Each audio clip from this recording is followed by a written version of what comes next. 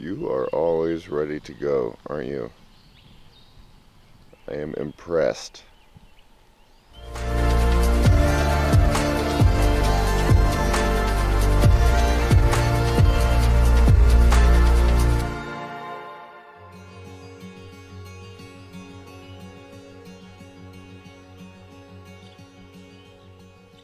Look who's up and ready.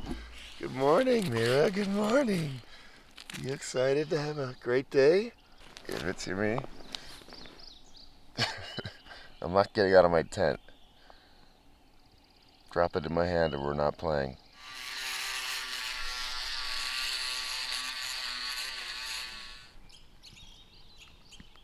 It's really nice to wake up to the sound of the birds.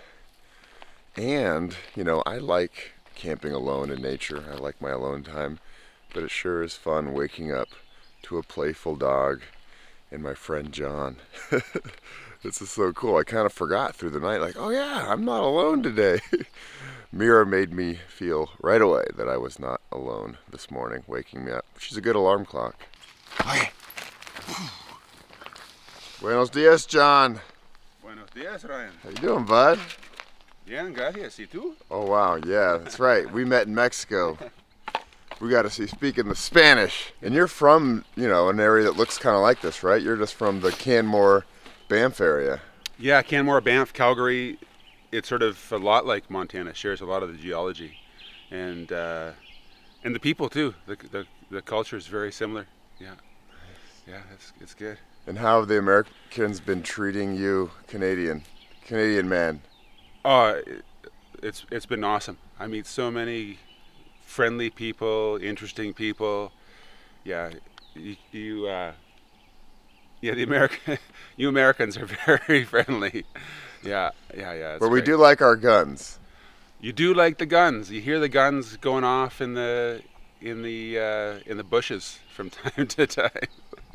By the way, I don't have a gun. People ask me a lot if I travel with a gun for protection. No, I don't travel with a gun. Dude, just bear spray. You don't even have a stove. True, I don't have a stove, I don't have a gun. Our birds' heads are falling off.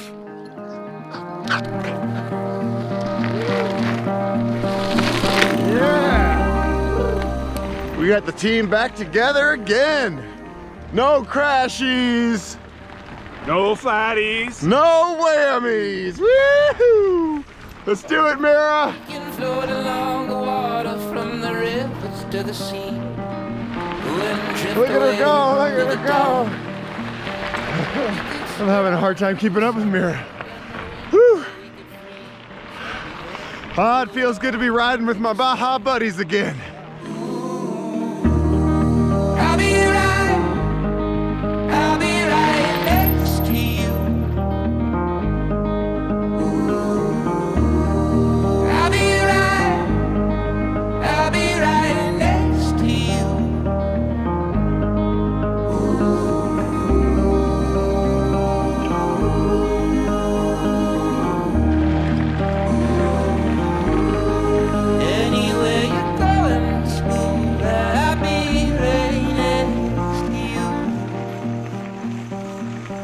It's good to be hanging with you guys again.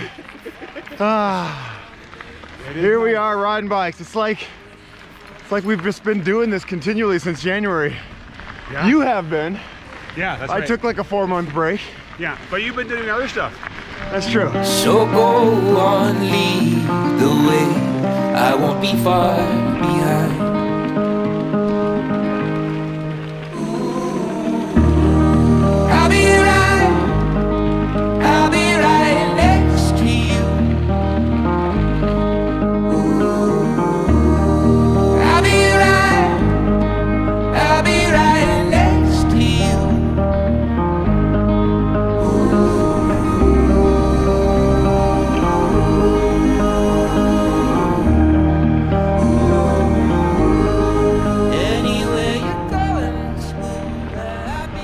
John might be pedaling with the dog, and you might think that that would make you slower, but it doesn't make John slower. That dude can hammer on a bicycle.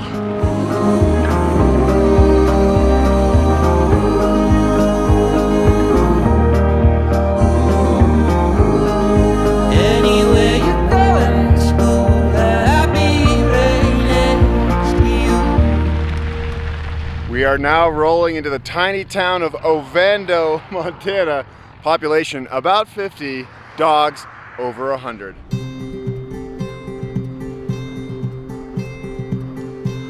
Look at this cute little town. I really love small town America. It's one of my favorite things about riding bikes in the middle of nowhere is exploring little places like this. You know, this is the whole town right here. Not a whole lot to it, but it just has a charm to it that puts a smile on my face for sure. This is really neat. They are all set and ready for cyclists. They have charging stations, they have a bathroom, they have Wi-Fi. They let you camp out here for no cost. I like towns like this that embrace bike tourism. Thank you, Ovando. I'm not exactly sure what this is, but check it out. You can go into this little tiny house. This may have been the world's first RV. Look at that, it even has a stove, full-on stove in here. Huh. You can sleep up here. Got your nice oil lamp. Wow. This is really cool. They rent out this teepee for $5 a night, and it comes with cots and books and even bug spray. And for evening entertainment, there is a horseshoe thing. What do you call them? Pitch field. And this is the jail that I've heard about. You can actually stay in this jail. How cool is that? Wow. And this jail is from 1890. Fascinating that they've put up so much infrastructure for bike tourists. And it looks like a pretty informal setup. You don't even really have to check in with somebody. You write your name on a list and put $5 in the can. Okay, that's enough touristing around the metropolis of Ovando. I've got a plate of pancakes waiting for me over here at the Stray Bullet. John's already eaten, and I can't wait. I love pancakes. Look at that stack of pancakes. Is that Canadian bacon? No. No.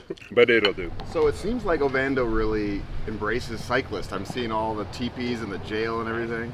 We love the cyclists. Yeah. We miss them. They're good for business and they spend a ton of money and great people. Yeah.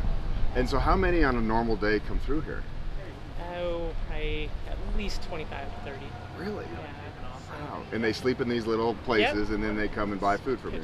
I've had, during the race, I've had people sleeping on my porch when I get here, so that's awesome. And what's it been like this year? Terrible. Terrible. Terrible. Usually there's 20 or so bikes in town in the morning, and now there's maybe 1 or 2 a week. Yeah. And is that hard for you guys? Do you expect you need that money? We need that money. We're missing it big time. Yeah, it's a big hit. There's probably 1,200 cyclists that come through, you know. What is there, 250 with the race? Wow. And then just independently throughout the year, people doing it. So that's a big hit. That is a big hit. So I've gotten a little bit of flack for doing this. People are like, oh, you shouldn't be traveling during COVID. These small towns don't want you. What do you say to that? I say that's ridiculous. We welcome you with open arms, and there's no cleaner way to be out, right? Yeah. You're out in the wilderness and exercising, and it's, we love it. At least Ovando loves it. You need to come back here next year when things are open and Right. buy lots of pancakes. Right? Yeah. Pancakes are a big hit.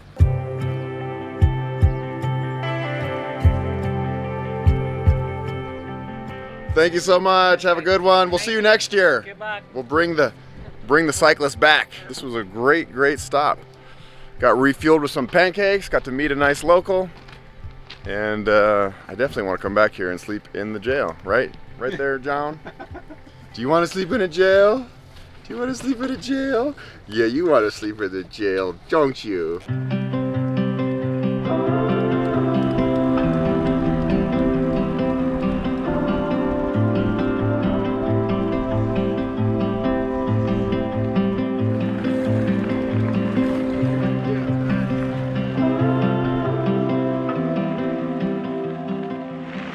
I'm really enjoying this ranch land, for sure. And all these puffy clouds up in the sky. The road we're on is like your quintessential Wild West American road. Fence along the side, golden fields of grass flowing in the wind.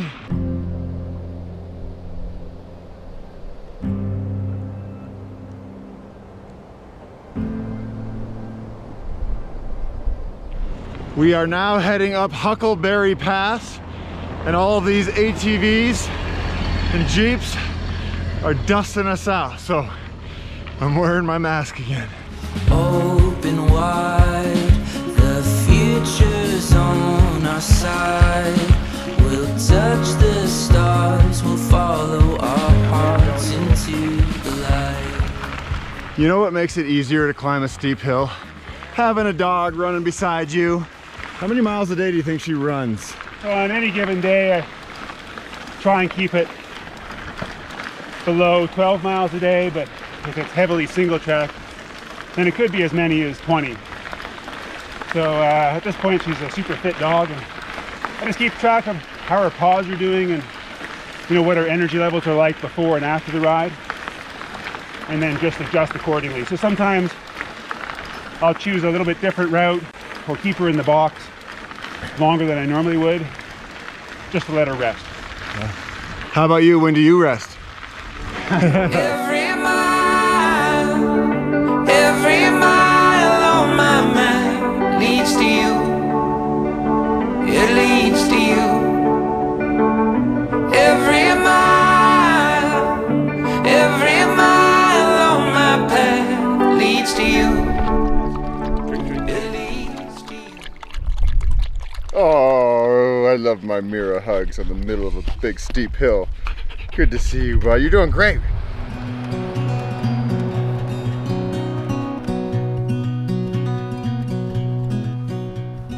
So while we were there enjoying our ice cream, these two young dudes came up to us and said, "No way, you're riding the Great Divide. Cool. You want to camp in my yard? You can take a shower at my house too." All right, these are our new friends. What's up, guys? Devin. Tyson. It's his birthday today. It's 33. 33. Nice to meet you guys. So you invite other riders to your house, huh? Yeah, and Continental Divide hikers and stuff. That's so cool. I don't know. It's just a house. Why do you like hosting us people? Because I love traveling personally, and then if I can't travel, then you bring the travelers. The travelers hang out. Yeah, and there's the world right there. Yeah, it's all messy. Last year, me and Tyson spent 50 days in Southeast Asia. I'm happy to help, honestly. Yeah, it means a lot, man. I appreciate it. Yeah. Are you so happy rolling around in the grass?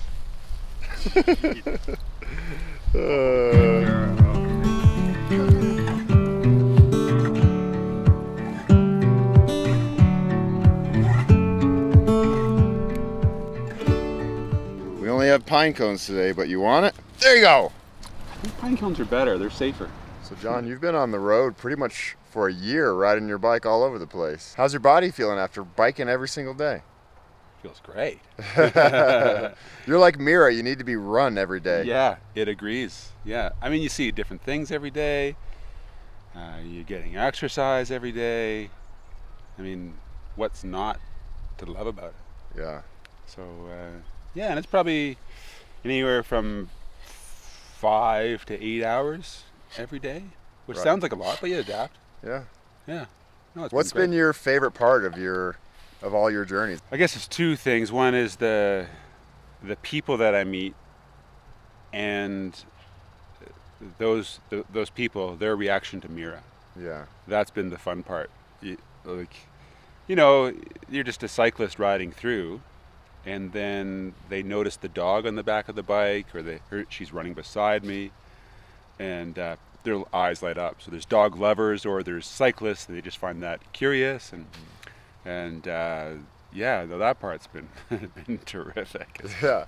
And so you're Canadian. You've traveled a lot in America now. What are some of the differences you've seen? Yeah. So I guess let me start out first by the similarities. So it's obviously the same language.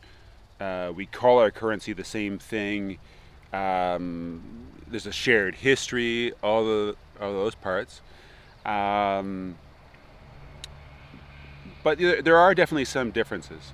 The first thing you notice when you come across the border are the no trespassing signs. That's something that we don't see nearly as much in Canada. There's the odd one, but I think it has to do with the liability of the owner. So there's those kind of things, and that can be frustrating if you're trying to find a route through a place and you want to stay on dirt. But yeah, I respect that. And then the number of gunshots that I hear in the forest, that's a big difference. Or the amount of brass that I see at a, you know, on a logging spur road, or those kind of things. You mean bullet casings? Yeah, exactly. Bullet casings for pistols or rifles or shotguns, those kind of things. And that's, you know, that I sort of knew that. But the thing that's similar, and the thing that I really appreciate about Americans, at least in my experience, is the warmth of the individuals. So, you know, we're in a little town here in I guess we're still in northern Montana, and you know, we're just two dusty cyclists sitting down on a sidewalk beside a gas station eating ice cream, and a local fellow offers us hospitality of showers and laundry and a spot to pitch our tents and charge our items. So that kind of stuff is really amazing. Or the rancher in Wyoming, when we were starting out, we're going through the winter time, there was a winter storm. He came out of his ranch property, saw the only tracks on the road were a bicycle and dog prints beside it. He turned the opposite way from town to check on us, to see if we were lost or to see if we were okay. And then in the same piece of road, the sheriff's deputy came by to check on us, offered us a ride to the county, which is also the state line in that case. Yeah. So that warmth and that generosity of people in the U.S. It's maybe not different than Canada, but it's been my impression of the U.S. And the news aside. Yeah, let's talk about that. So if you watch the news in the United States, it paints kind of a scary picture. A dark picture. A very dark picture. Yeah. What do you say to that?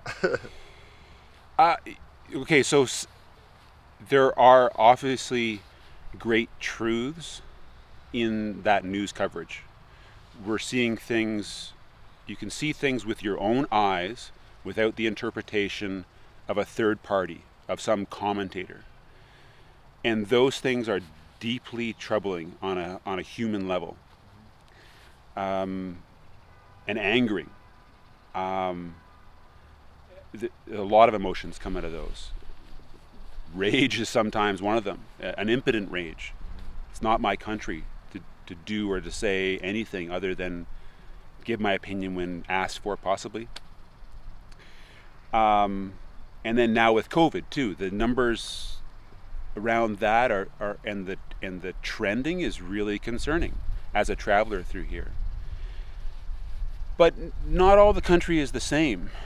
And yeah, my experience is only my experience, and my interaction with people, whether they have a different skin color than myself or the same skin color, is all that I can sort of work with.